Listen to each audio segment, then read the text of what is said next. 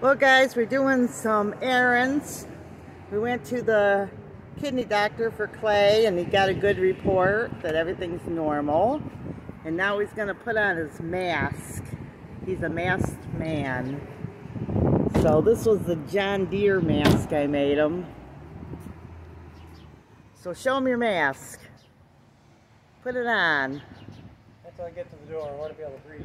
Okay, so he's going inside and getting some. Here, let us see you. Now I gotta walk right up to him. Look at me. He's such a pain in the butt. Okay, well anyway, we kind of live not too far from Amish country. We have Mennonites in our area. We have Amish. I say that because they're like right down the street from us, right? But we aren't down the street from our house. But I thought you guys might enjoy seeing this. Horse parking only. Violators will be put out to pasture. And yeah, this is really for a Amish horse and buggy. And we'll see these once in a while in our area. And I thought you guys would get a kick out of it. And I actually don't want to stay here too long because what if somebody really does want to park and I'm in their way? But we have these near us because we do have a lot of Amish and Mennonite in our area. And not particularly, I don't think we have a horse spot in our area. We might, like right in our town. I don't know, I haven't really noticed, but we have Mennonite and Amish in our area. They probably just take a parking spot. But anyway, outside, it's a nice windy day. I was really happy that Clay's report came out good and it was no big deal. Everything was great. And I was happy too because my allergies are fine today. Yesterday I didn't take my medication like I normally do in a couple days, and so I felt like my head was like, you know, if you feel like your ears are popping and stuff like that. But allergy season for sure. But what else was I gonna say? There's some wood over there too, guys. But it's windy. It's a nice day. I was super happy about Clay's report. It was no big deal. And he only has to come back like 6 months from now because they upped some meds for him. And then he will be a yearly appointment. So keep him in your prayers because they want to watch to make sure your kidneys and everything are okay. And that's it. I mean, he's inside right now getting some plumbing equipment for us. Well, it's what he's doing. He's going to get a piece of plumber's, I guess it's something that goes on top of the wood for the birdhouse. And he's going to paint the bird, the stick, and the bird, and the bird's feet. And so he's got all that going on. So that's happening. And then I have been making more masks. Because my attitude is this. Your mask is like a personal hygiene thing, and I said make sure you make a lot of masks because they've talked about this stuff coming back in the fall, and if it comes back in the fall I want to make sure I have a lot of masks because what if you get a cold or something like that? You don't want to be wearing the same mask, or you know, you want to have a lot of masks like you do socks so you can change them. Here comes Clay. This guy's gonna get a soda outside of this machine. Here he comes. Did you get the thing you wanted? Yep. Was it the right kind? It's the one I wanted, yeah. Okay, because we couldn't find the one we wanted, so we went to Tractor Supply. You got a cheap one, and this one was $9. Really? Yeah, I can remember when they were like $2. $9? Yep. Are you serious? I'm serious. $9. All right. Behave. Behave. Oh, all that walking's killing me. Well, I told everybody about your good report from the doctor. A good report? I'm not good.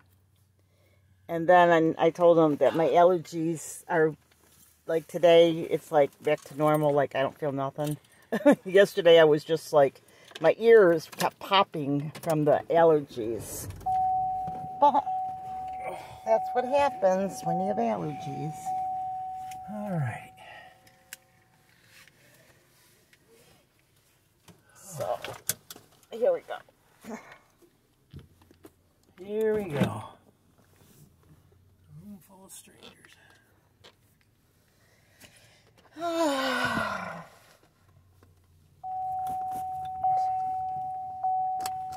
Get my seatbelt on. Well, the cages bought it anyway, so. Oh, the cages that you sold to Harold? Yeah. Yeah, I know. One hand washes the other when it comes to stuff like that. And then I just bought a Chinese evergreen, and Clay bought a hosta, the yellow hosta. We have tons of hostas. Oh, so many hostas.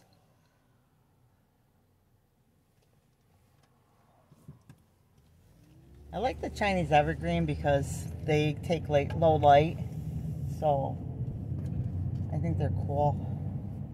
That's a house plant, and a hosta is an outside plant. All right, now that I got the mask off, I can put my glasses back on. Hey, what town are we in right now? We're in Lyons. Where do you think we're at? Why did I think, oh, duh, Ruthie, look, it says Lyons right there. This is Rusty's hometown. Yep, my son lives here, which he's probably getting ready for work.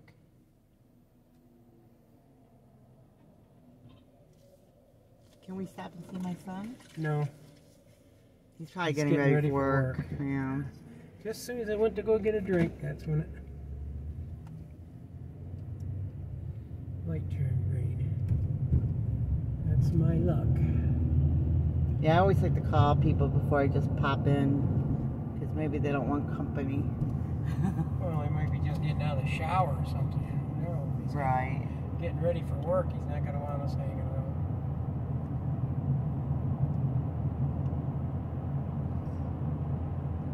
Yeah, and they just had a, You just saw him last Sunday. I know, they just had a walk or something in this town too, some kind of a, Speaking of the Amish, the one's up ahead of us. oh, is it? Oh, yep, this would be good on the, just let you guys see. Like I said, this isn't something, this is like, not like a super odd to us, because, you know, we see Mennonite and Amish all the time, especially when we go to food auctions and auctions. Here he is, guys. There he goes. The difference between Mennonite and Amish, Clay, the Mennonite can drive vehicles and the Amish use horses.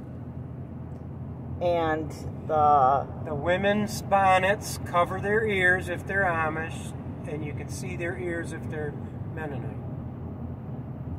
yeah. And that's how you can tell Mennonites from Amish. And their religious beliefs are different too. Yes, their religious beliefs are different. The Mennonites are more like a Pilgrim Holiness. I don't know if you've ever heard of that type of church. Like they're born again, but they wear the outfits, and they do have electricity. Some of them do, don't they? Yes, the Mennonites have electricity. Yeah. Where the Amish do not have electricity, and they're more of a rural thing. And so there's definitely a difference. It's an interesting thing to look into sometime. It's just Both groups are nice people. oh, they're very nice people. Both groups are very nice people. They just, but living among the Amish and the But Mennonites. everybody that talks about homesteading and that, if they were truly homesteading, they'd be living like the Amish. Well, let's put it this way: the Mennonites in the Mennonites in this area live just like all the country people, except for the clothing and Power. and the power. What do you mean power? Electric. Well, they have power. Not the Amish don't. No, I'm saying the Mennonites. Oh, the Mennonites, yeah. They live just like you and me, They only use they wear their tractors clothing. and cars and trucks. And they have, and things like that. And the Amish are very nice too, but they don't use any power or anything like that. The Amish men get bowl haircuts, and the Mennonite men get regular haircuts. Well, the other thing too, as far as the homesteading part of it, it all depends on what your definition of homesteading is. Well, a lot of them say, I'm not homesteading. I'm not. Sorry, I even said homesteading because that's not what I meant. Off grid. Oh, the off-grid The stuff. off-grids would be living more like the Amish. Or the homeless. With candles for lighting and things like that. Yeah, it's one of those things. It's just that off-grid, I mean, I don't know. I guess it's what you consider off-grid, like camping, Well, if you want to live up a high... What they mean by off-grid is you're not using the electric companies for your power. You're not using... Yeah. You can use solar. The Amish don't use solar, but off-grid would use something like solar for their lighting, oil lamps, candles. I think all these terms, to be honest with you guys, and I think they're all confusing. Right. I think it all boils down to what you consider. Are you modern off-grid? Are you living like the homeless off-grid? Are you strictly off-grid? Are you strictly off-grid? It's like diets and everything else. It's like the level that you choose to be at. Like I live off-grid every year for about 10 minutes when my power goes out. Wow. I have no internet. We just backyard farm. We don't. No. We aren't off-grid. We aren't. We don't really understand homesteading. We aren't doing any of that. No, we're not really farm. We're backyard farmers. We're not really any of that. We're just, like I said, but it is interesting, the terms, you know. Well, a lot of people get mad if you say you're homesteading and they're just backyard farmers or whatever. Other people get mad if they say they're farmers and then you find out they're just backyard farmers. Or off-grid. Off-grid. Honestly, it's just a matter of terms. And you really just have, I mean, you could be a full-fledged off-grid farmer, everything in your heart. Right? It all depends. It depends on how you feel about yourself. Exactly. It's really what you feel and what your goal is. It's like I was a doctor before I was a doctor because I studied and knew and that was who I am and what I am. You know what I'm saying? So, I mean, it's like I was a gardener before I was a gardener. You know, it's like, really, these are all terms and people get all worried about it, but really... A lot of people get really mad about it. Some people get really super serious about it, but to me, it's just a matter of terms. If you feel like you're off-grid, then I guess you're off-grid. Or you're a farmer or homestead or whatever. It's basically, I mean, not to sound weird about it or anything, but the thing about it is the world that we live in now, that whole area has gotten murky because people have been, it's kind of like revival of the old ways in some ways, even though people have been doing it for centuries. There's a mass of people right now, probably because of the internet, basically have been trying some new things, which is wonderful and good, you know, but it's just one of those things. But it is interesting, certainly, to look at it. But I think the best way I look at it with all that is kind of like the modern way, because I don't think we can really ever turn it around. What is that white thing in the road?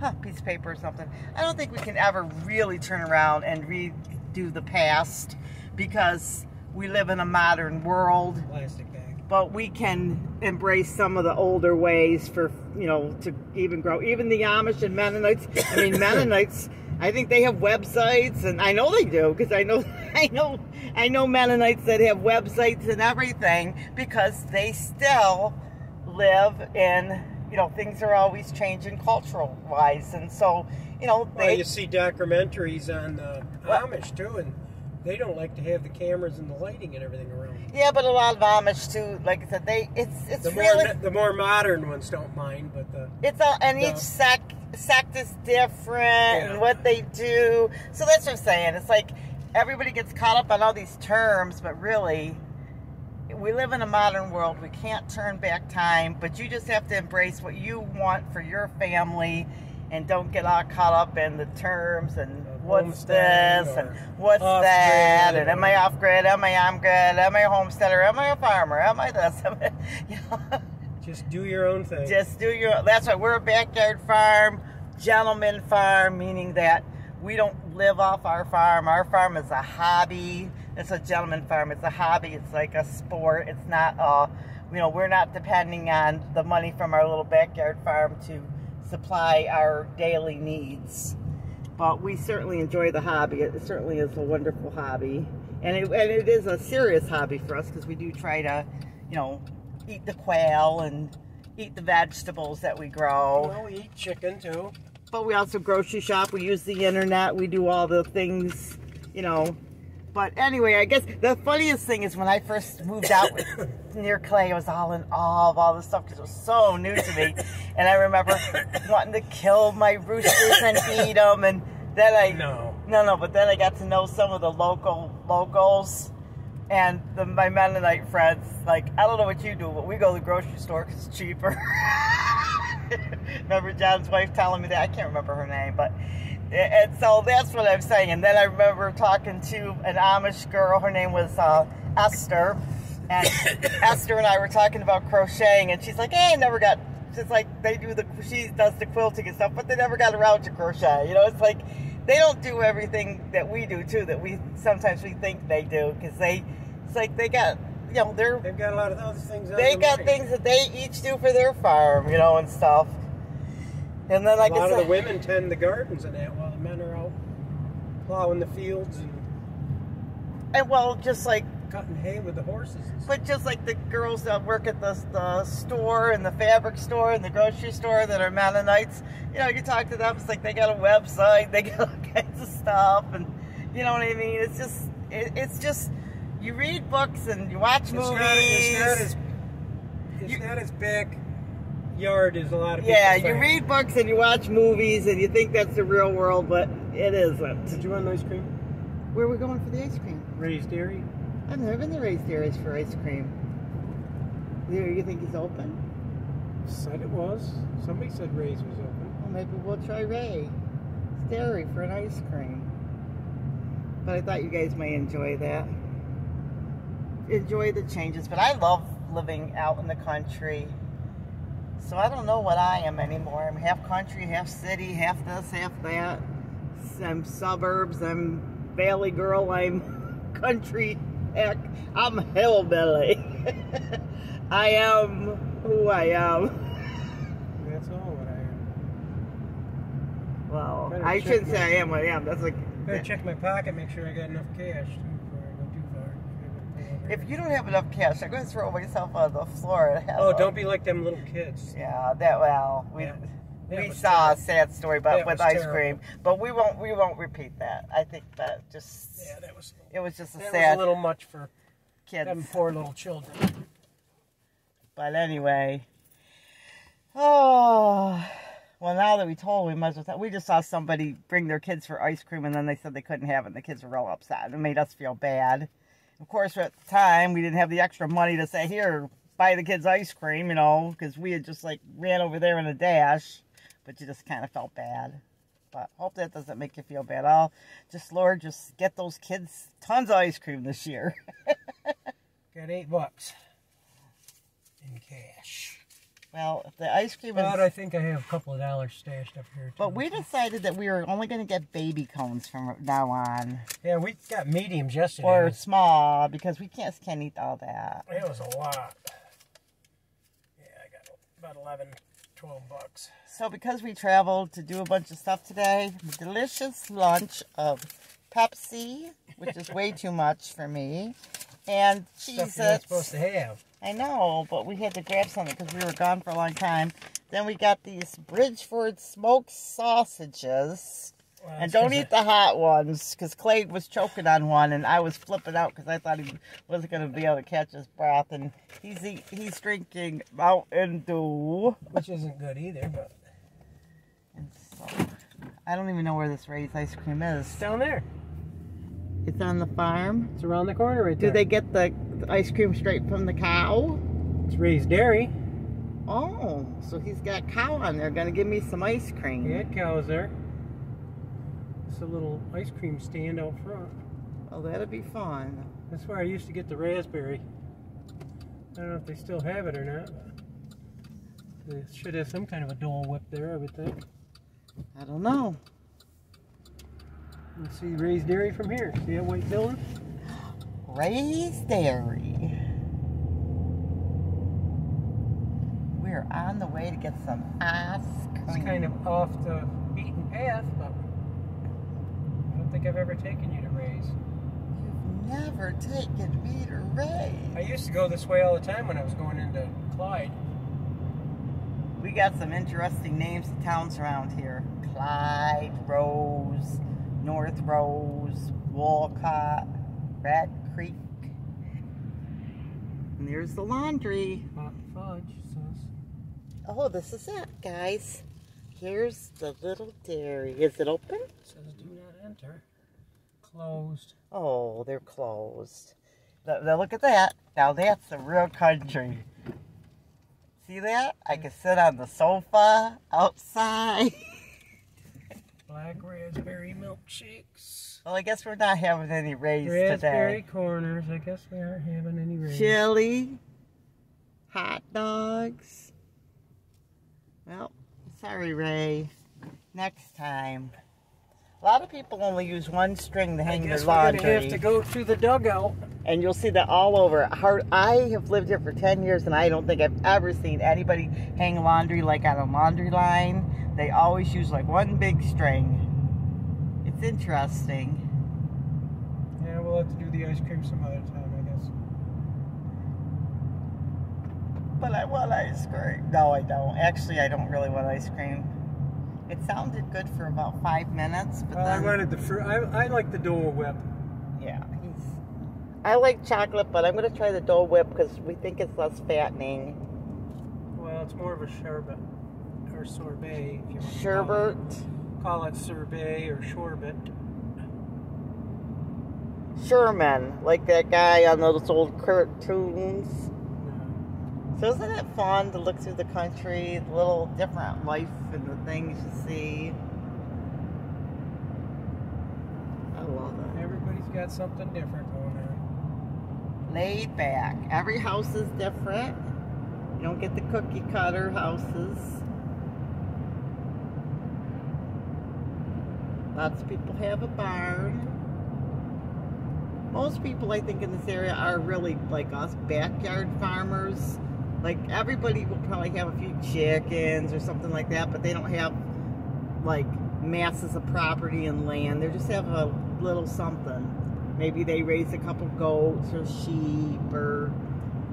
Llamas or alpacas. Yeah, some people have, don't we have a bison farm near us? Yes, there's a bison farm. Yeah, we've got different things like that out here. This used to be an alpaca farm, and now they don't raise them anymore. I don't know what happened. But I know that at one point, I think New York State, they got like $5,000 a year just for raising alpaca. I'm not sure if the laws or something may have changed for that. Well, they probably were endangered at one time, and now they're not. Yeah, like the government would give you so much money. I know with bees, there's programs too, but you have to earn, like with the bees, you have to earn $1,000 a year to get a grant, and then you've got to do studies and things. It's different. And then these are what, the apple trees? Mm-hmm. Yep.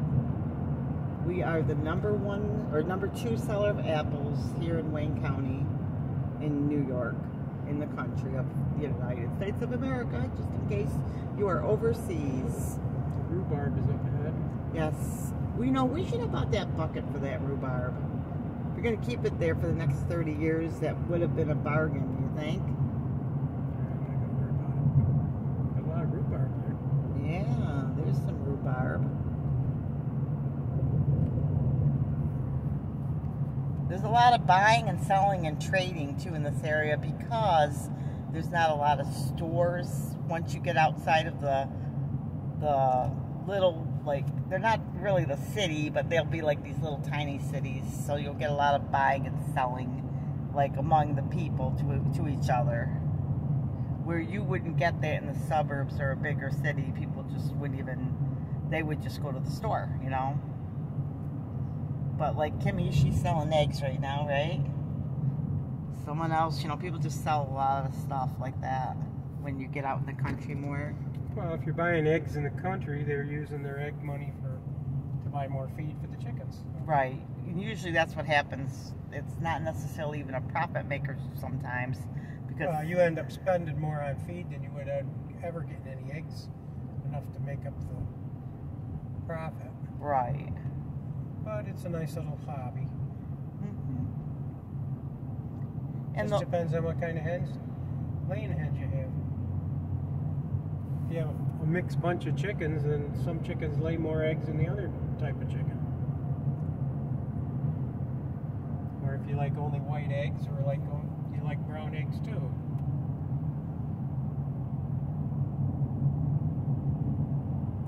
Getting kind of tired now. Yeah, you know, we must be on the same page. I was thinking, oh, I'd love to go home and just close my eyes and go to sleep. Well, that dog kept me up again. Oh, what did he do? Bark last night? No, he got up and laid with me. I didn't even remember him getting up there, but when I came to, Yes. because the alarm on the incubator went off because it was getting low humidity. I was out like a light last night. I closed my eyes and I didn't wake up till this morning. So I wouldn't have heard nothing. I didn't know where the dog was or... All I knew was I closed my eyes and I was... No, well, actually I played on the internet.